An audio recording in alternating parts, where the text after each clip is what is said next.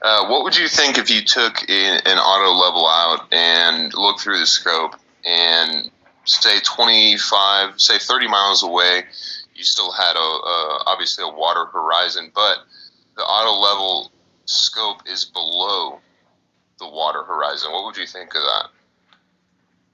I doubt that it ever would be. It is, well, about 5-6 foot it was, actually. Well, then, So does everybody understand that? He's asking George, and Rumpus. Basically, he addressed it to George, but Rumpus was the one giving a presentation. What would he say if the crosshairs of his instrument were below the water? Okay, so what he's going to point out here is that the water's blocking Strong's knob. Okay, so they're looking at it through with cameras, I guess, whatever. So they get the auto level, and instead of like it being earth curve, it's the water being it's above the horizontal. Okay, so in other words, it's being refracted upwards, blocking Strong's knob in the background. Rumpus won't accept this. Okay, now this video is for the purpose of, I've been calling Rumpus a lying sack of shit.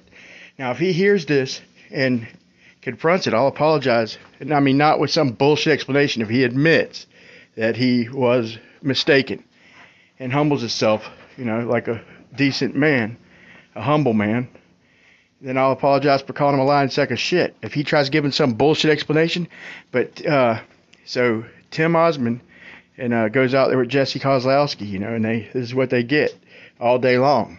And so he tells this to Rumpus, and Rumpus just goes off on his own tangent, like he's talking about seeing these conditions are making him see his own ass through a telescope, even though the water is the same temperature as the air. It's his desperation. It's his brain just blocking what he's hearing. But I want to make sure everybody else understands this important point. And then he shows his model, and he does not refract the horizon. So he's saying that he always included the horizon refracting. He goes as far as even to acknowledge the horizontal is not lining up. And they correct him, and he just still shows a model and everything with light rays bending up and down and around the earth, but not the horizon bending. Never discusses it. So this is, like I said, calling out Rumpus, the lying sack of shit, or a humble man who was mistaken. We'll see. you have obvious some refraction going on, or your auto level compensator wasn't free to move. It might have been hung up. The auto level, actually, I took it back to the place and got them to test it right there, and they said it was on. Plus, we did test it. No, that's fine. But during your use and your setup, if you didn't have it properly leveled, the compensator will get hung up. You have to have the base within level to the earth within a couple degrees before the compensator releases. Well, I would have to expect that George that Jesse knows how to use those. And if Jesse did it, if Jesse did it, then I would not question it at all. No. Yeah, it was below. We're looking 37 miles away at Strong's Knob, but it was below the. Well, then I'd say you obviously have some refraction effects occurring. Below the horizontal. That'd be looming. Yeah. I'm confused. If there's something, you're saying the horizon is below the horizontal, which is what you'd expect.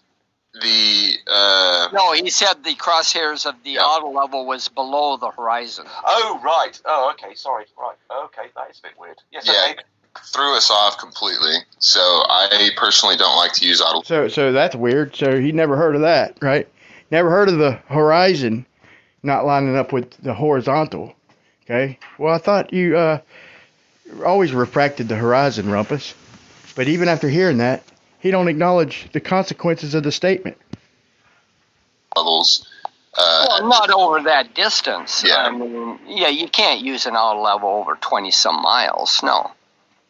But well, it just means there's refraction. Well, why not? Well, you could say. Yeah. I mean, on a curve with no refraction. Sure, with no refraction you can. I mean, you're just the optics are susceptible to refraction effects just like any laser or anything else. You have I mean, it's really weird to me to think that you're 6 foot off the water or so, and that you can have a level scope and look through the scope, and basically the Great Salt Lake has been, loomed up a good amount. I mean, it really doesn't make sense to my mind, truthfully. Well, that's the reality of it if that's what you saw. Yeah. Yep. It's the only thing I can think of, really. You have to trust your instruments, just like a pilot trusting his instrumentation in the clouds. Is if the auto level is properly leveled and the compensator is free, those crosshairs are dead nuts on as to being sighting a tangent out. You got to believe it. Yeah, well, I mean, looming does happen. Yes, I mean, the conditions, for instance, that Anthony Riley got when he did his Isle of Man observation, the one about a year ago now. So Rumpus thinks he's talking about, which means that indeed Rumpus thinks he's talking about like everything looming up. Okay, and Tim's gonna correct him, but Rumpus just won't. His brain won't accept it. He's like, what do you expect this to be? And I said, well, you know what? It should not be below the water level, and so it should not be below the water level. And so we set it up, and bam, he was like, what the heck? Yeah, it's obvious. Snob, and he's confused. Universal, could you just click on it threw my mind for a loop, because obviously we do tests looking at Strong's knob, and when you're near the ground, you can't see barely any of it, but you can go a couple hundred feet up towards Buffalo Point or with a drone and start to see more and more of it. But if it's looming up, if the water's looming up, and it's covering part of the mountain, like it threw me for a loop, really. Yeah, well, this is exactly the same that So does everybody understand that? So the water's looming up, blocking Strong's knob. Okay? I mean, I don't know if anybody can think of some other shit that he's saying. But it's crystal clear. He mentions it a couple other ways of putting it. This is the clearest way, that the water's looming up, blocking Strong's knob. Okay? Not through a camera, through an instrument, an auto level. Okay? So in other words, he's seen shit through cameras and seen what he thought was earth curve blockage. And then he takes it where he usually, where he flies his drone and puts his camera and puts an auto level on it and sees that it's not the shit dropping down in the distance, it's the water raising up in the foreground. Okay, so that's why he said it threw him for a loop. So I'm sure everybody understands it, except Rumpus. Of course, this dipshit don't understand it. His brain won't even let him. 100 feet up towards Buffalo Point or with a drone and start to see more and more of it. But if it's looming up, if the water's looming up, and it's covering part of the mountain, like it threw me for a loop, really. Yeah, well, this is exactly the same that Anthony Riley got in his observation, his video that he did. We worked out with Philip and with the refraction model we had exactly that effect. And as he was, Anthony Riley that's the observation about a year ago, and the highly compressed results, the Isle of Man became very compressed, but it was loomed hugely up. And in the refraction modeling we've been doing, that does indeed happen. So I'm calling it super looming. Yeah, I mean, you could always go back to Strong's knob on different atmospheric and. So this is where Rumpus, that's his super looming is see his own ass in a telescope looming. So we'll see what he does. Keywords here. I'll be speaking with Jesse later today, and I'll ask him about that. Just ask him about the auto level next to the water. Okay. All right. Now, whenever I use the auto level, I'm typically up about 12 feet up above the water. Well, we obviously used it all throughout, but what was funny is, like, the last thing we did was go near the water, and it was he's like, what do you expect this to be? And I said, well, you know what? It should not be below the water level. And so we set it up, and bam, he was like, "What the heck?" Yeah. So, Yeah, so what they're talking about is the crosshairs of the auto level. So wherever the crosshairs is what exactly where that scope is level with. So they would expect to see about 5 foot above the horizon, right? And this is Tim Osmond out there with Jesse. And you know, it's funny how Jesse Kozlowski, the surveyor himself, doesn't disclose this information. So he asks what he's supposed to see, and he's like, you know, well, we're not supposed to see. So if they're seeing blockage or obstruction, so he asks him what he's going to see, and he's not supposed to see the water or the horizon up above the crosshairs. That means the water's looming up, blocking the shit in the background, which is very common, which is what they mistake for curvature. Actually, it threw my mind for a loop because obviously we do tests looking at Strong's knob, and you know, when you're near the ground, you can't see barely any of it, but you can go a couple hundred feet up towards Buffalo Point or with a drone and start to see more and more of it. But you know, if it's looming up, if the water's looming up, and it's covering part of the mountain, like it threw me for a loop. Really? Yeah, well, this is exactly the same that Anthony Riley got in his observation, his video that he did.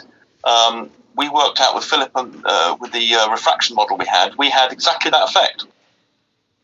And as he was and that. It's funny, but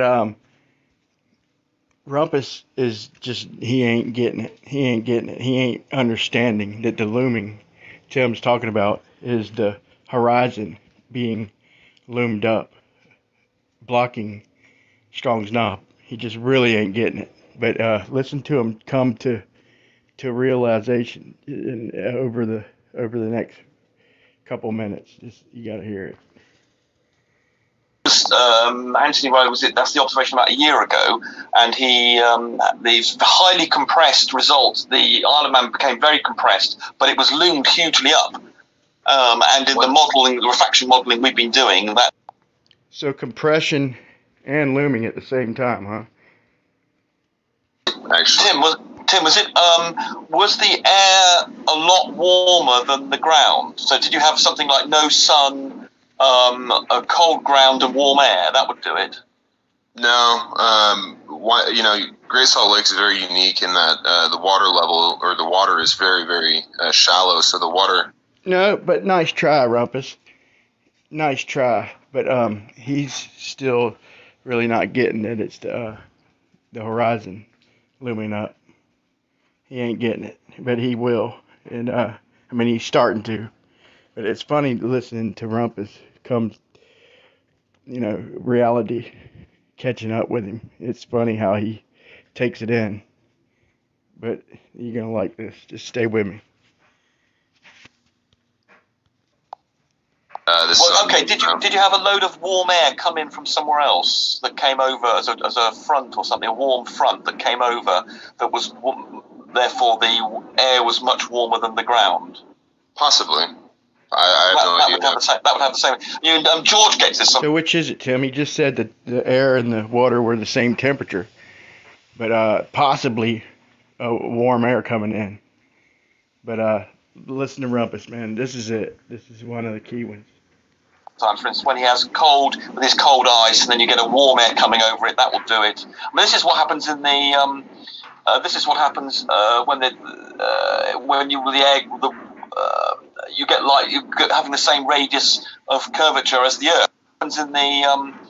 That would have the same. George gets this sometimes. For instance, when he has cold with his cold ice, and then you get a warm air coming over it, that will do it. I mean, this is what happens in the. This is what happens when you get having the same radius of curvature as the Earth, and this is when you can see if it carried on, you can see your own bottom. This is the classic scenario. So look, he's talking about seeing your own bottom. There's so much refraction you could see all the way around the globe if it was clear enough. But he's talking about the warm air coming in and making it where it appears flat. He still ain't getting it, folks. Tim is sitting here telling him that it's the ground, the water looming up, blocking the mountain, blocking Strong's Knob. Okay, he fell back in to his sleep, but you'll hear him wake up, but he's in denial when he wakes up. So he's comparing the warm air, possibly warm air, coming in, saying that you could see your own butt through a telescope due to refraction, but he's backwards. But listen to reality sink in for him.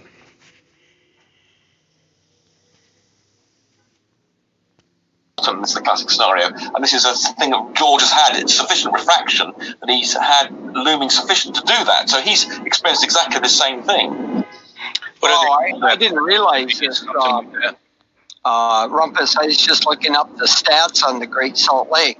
It's a very shallow lake. The average depth is only 16 feet. The max depth is 33 feet. Wow, I didn't even know that, because when you look from the Antelope Island Causeway to Great Salt Lake, like that bit of water, some of it's kind of been divvied up a little bit. They put like a railroad track in and messed it up, and then had to join the waters together and stuff. But when you look over that piece of water, that's only like 5 inches the whole way. Wow. I've never seen it that deep anywhere. So he never seen it that deep. So this basically reminds me of the Blackpool Swan, okay? Because they spoke of I think they spoke of it being shallow, like there's not always even water there. So Tim says it's pretty much like 5 inches the whole way across, and George pointed out that there is a spot that's 16 foot and the maximum 33 feet, so it's a really shallow lake. So, and but I had to point that out. It's it's exactly like the Blackpool Swan. So they got the image, the photograph, whatnot, but they don't have an auto level to see where the crosshairs fall on the Blackpool Swan. I'd be very interested if somebody has access to that area and an auto level. If Bev hears this, go out there with auto level, and I bet you when on days like that, it's very common that the crosshairs will be just under the horizon, and Rumpus is about to sink in. What? I've never seen it that deep anywhere. Several feet. I've never seen several feet deep. Maybe way out in the middle and in the lake. Yeah.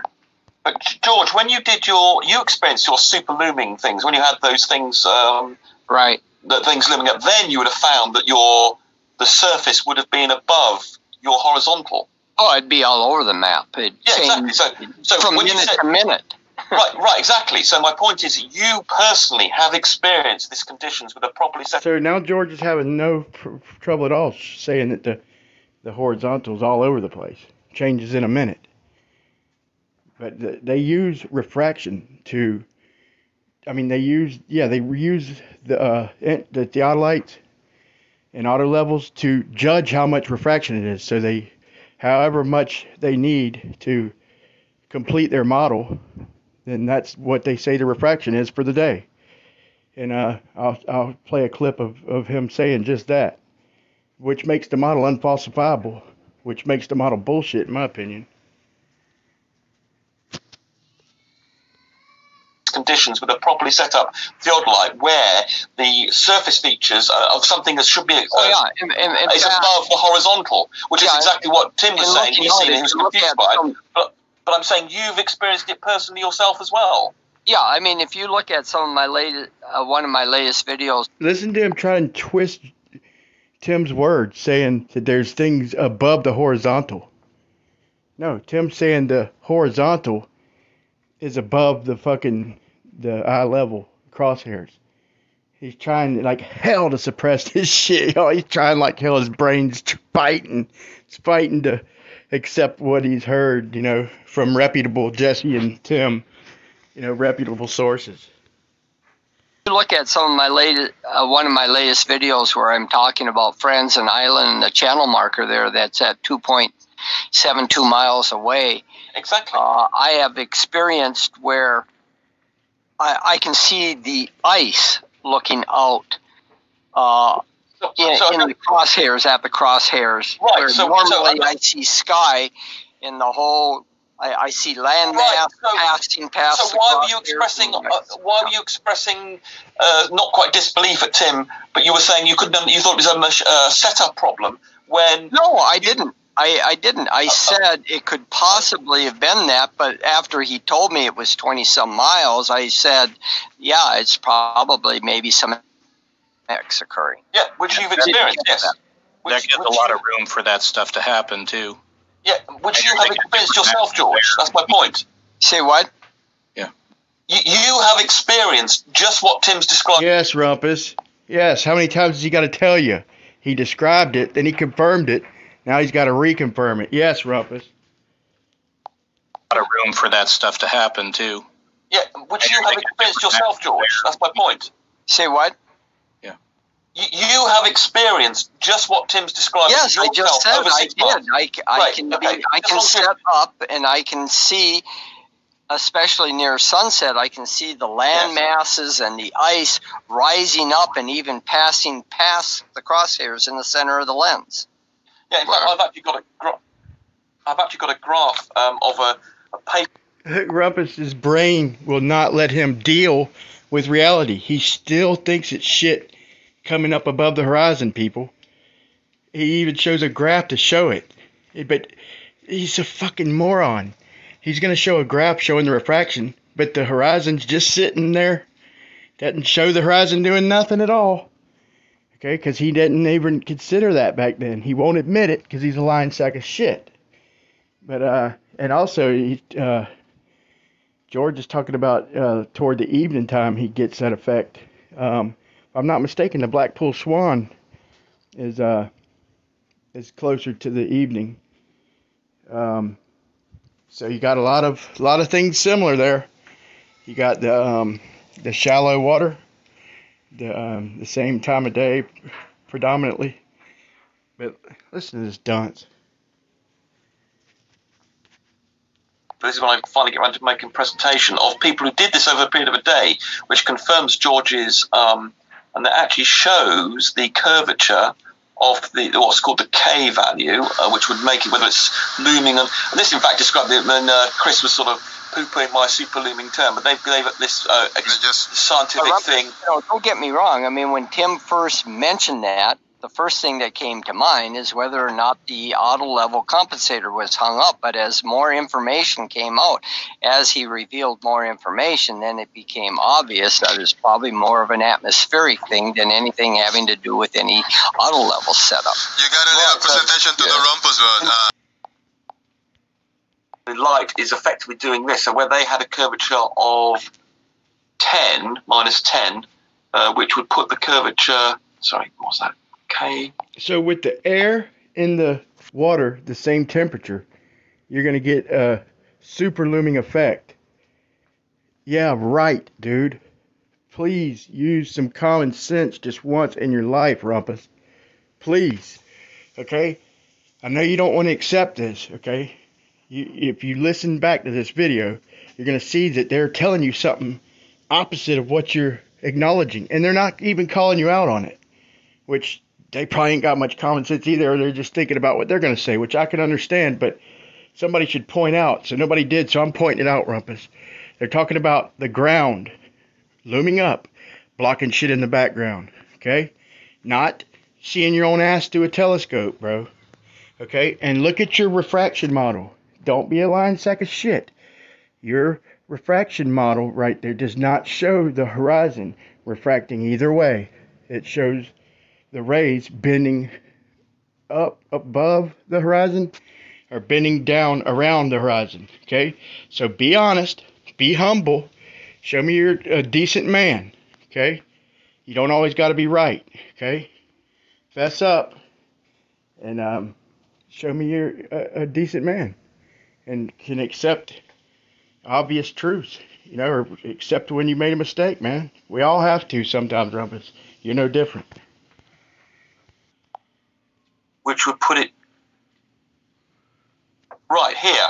So the light, if you can see this, between, I've got 16 and 4 on here, the curvature of the light would be in which means that light coming from all the way down here is actually curving more with a smaller radius than the Earth would then loom up. So you'd be able to see stuff loomed up enormously. But I'll deal with this in my presentation. But the point is, it's an established scientific fact. So he's talking about things looming up further.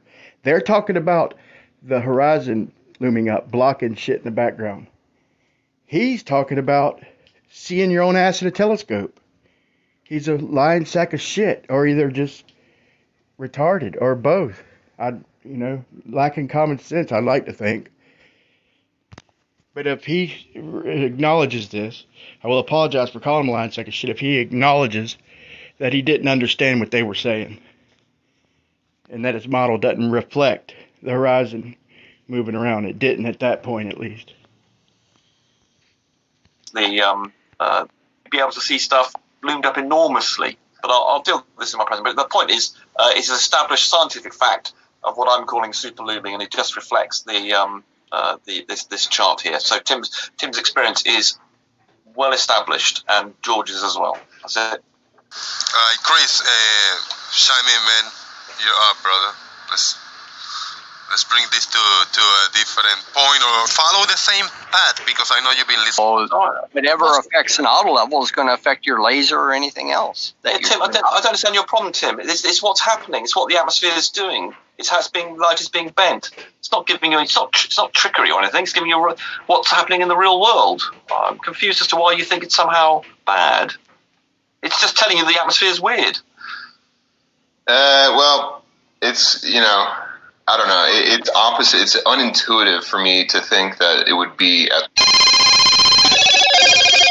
the water level or below the water level. Being better than leveling with ice. That's looming. That's all. That's just looming, Tim. I don't understand your problem. I know these effects happen, I have sunset time lapses and stuff like that. Crazy stuff happens. Yeah, sunset's particularly tricky, as George found out. And there's on that chart that I just showed you, it was in the early evening that it went absolutely bonkers when the scale went right up to the top to give you super looming conditions. So, so that's what happens. I mean, it's what the atmosphere does. It's a wacky thing. A good way to check whether or not you have turbulence in your atmosphere is by looking through a theodolite light, doing some vertical angle measurements, or through an auto level. It'll tell you right away whether or not you're looking through refractive effects or you have minimal refractive effects. So you hear that? There's further confirmation that they just use what they see to measure the refraction. So however much it's off from fitting the globe model, then that's the refraction for the day. Which, like I said, makes the model unfalsifiable. It's a crock of shit. I mean, they're from the horse's mouth, it's more evidence right there. That's all they do. They use refraction. So same thing with the surveyors, with the geodetic surveyors, which ain't even the people who do the elevations. They're the ones who convert the elevations. They're the ones who do borders and shit like that, state borders. But they do, some elevation, like with mostly things that are non-accessible, like mountaintop shit like that, big valleys, I guess, in cases like that. But it's, the topological surveys are done by planar surveying, like state to state, and then joined together to make the disco ball.